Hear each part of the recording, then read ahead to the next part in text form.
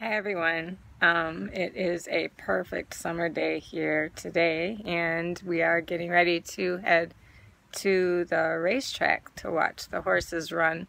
But before we did, I just wanted to address something that has happened to me on numerous occasions, and the last time it was pretty frustrating, so I decided to mention it.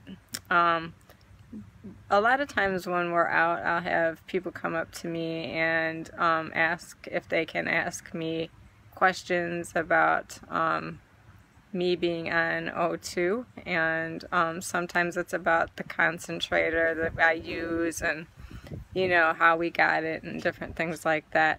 Sometimes it can just be questions about why I am on air, and sometimes it's other people who are also on air.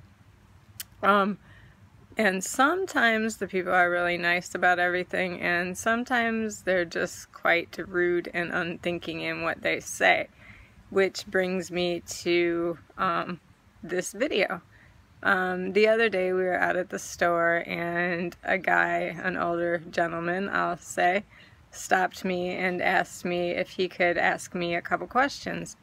And I said, sure, no problem. And he said, he first stated that he is on oxygen only at night, though, because he's not ready to die yet.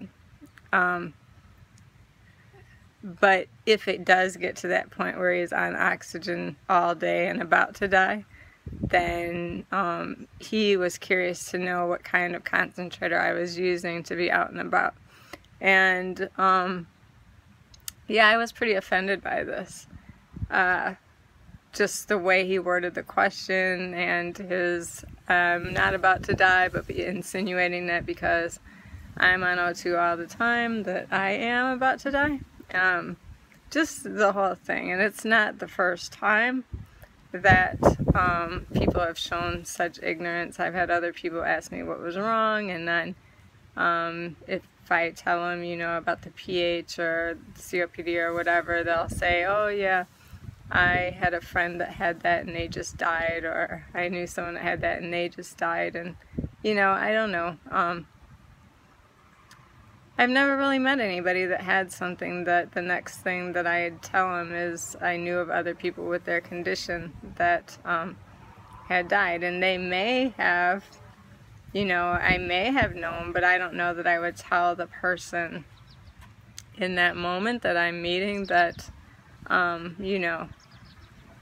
don't know. It's just, it strikes me as odd, but I'm here to say that I'm not dead yet, and I'm not about to die, and I'm not even close.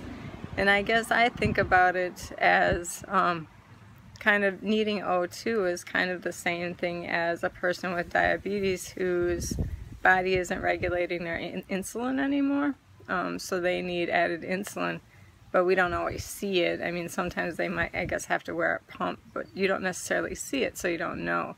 With the O2, it's the same thing.